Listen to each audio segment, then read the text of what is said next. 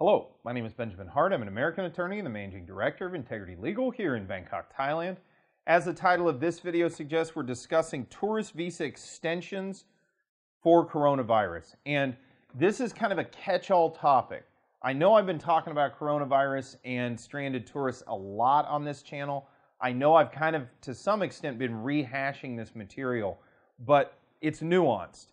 And candidly, this will probably be the last one I get into on this stuff.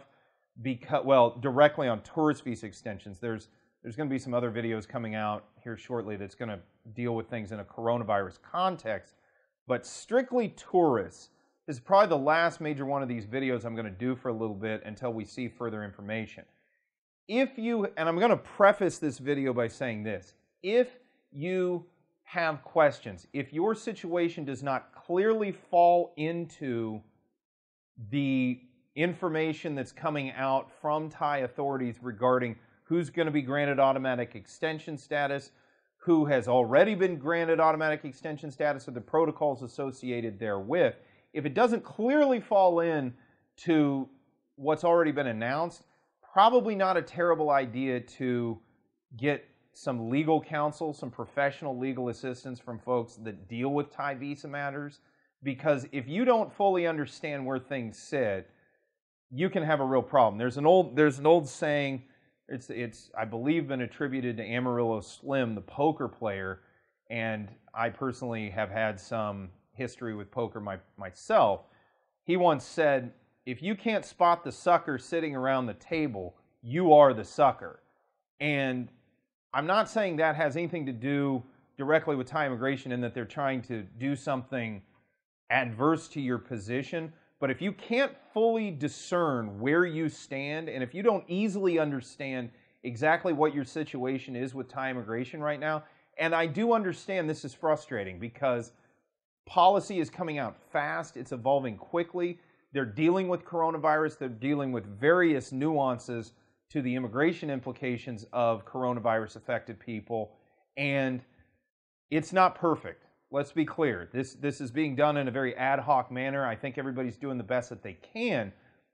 But the thing to keep in mind as a viewer, if you don't fully understand where you sit, what your posture is with respect to your immigration status moving forward, it's probably not a terrible idea to get some counsel, get some assistance, and fully understand where you sit, because when the dust settles on this thing, there could be real problems for those who have overstayed their visa, especially those who have overstayed their visa and want to come back to Thailand.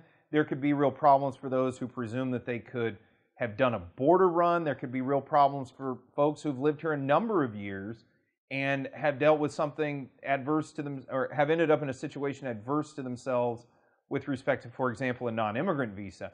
And even tourists, it could be a situation that could lead to, probably not prolonged, but at least some level of detention while they deal with processing you out of the system. So again, if you're in lawful status now and you don't fully understand where you fall within this, not a terrible idea to go ahead and get legal counsel. Now, proceeding further, let's go through the analysis of where things sit. We've already done videos on the notion of an automatic visa extension associated with coronavirus. And going back about a week or 10 days from the making of this video, on April 6, 2020, we had reported via various news sources that spokesmen from the Thai government had noted that the cabinet had resolved to provide some sort of relief for tourists stranded in Thailand with respect to their immigration status. So that was already resolved some time ago. Now, the practical or on-the-ground implications of that remain to be seen up until roughly about the time I'm making this video. And in a recent article from the Bangkok Post, that's bangkokpost.com, that article is titled "Immigration Bureau Pursues Visa Relief for Foreigners," and it quotes directly from the head of immigration. So it's one of the reasons I really like this video. I've been using it, I like this article. I've been using it as a kind of touchstone to discuss this topic, is because it's coming from the source, the head of Thai immigration. So, quoting directly from this article, the foreigners are now divided into three groups, and I'm going to skip ahead. foreign tourists who are unable to depart Thailand due to the crisis. That's the second group. Quoting further, for foreign tourists in the second group who reported to immigration authorities for a 30-day extension after their visas expired on March 26th or thereafter, their visas will be automatically renewed every 30 days until the pandemic subsides, said Police General Lieutenant General Sompong. So that's Sompong Chingduang, that's the head of Thai immigration. Now, in a prior set of videos we did on this, we noted that the cabinet had resolved that those who had entered Thailand March 1st or after in tourist visa status, and presumably that's also visa on arrival status as well as 30-day exemption status, they had resolved that those folks needed to be dealt with. They needed to figure out a way in which to provide them with status, mostly because they're stranded due to coronavirus. They needed to deal with extending them. This appears to me to be the implementation of that overarching policy. So it appears to me that those who entered on or after the 1st of March now need to go get an extension, and then thereafter they'll just be rolled over automatically every 30 days until this crisis abates. That's how it looks to me as of the time of making this video.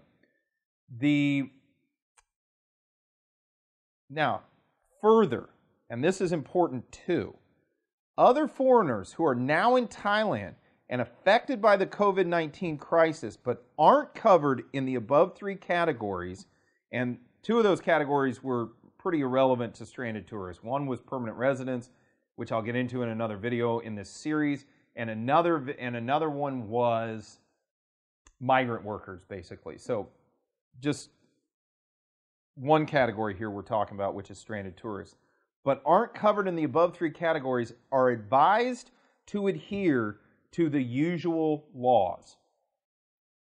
Where does that leave folks? Well, it looks like if you came in before March the 1st, you got to deal with the usual immigration system.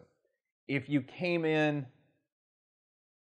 if you came in under anything other than tourist visa status, so if you're not a tourist, like a non-immigrant visa holder, you got to deal with everything as normal.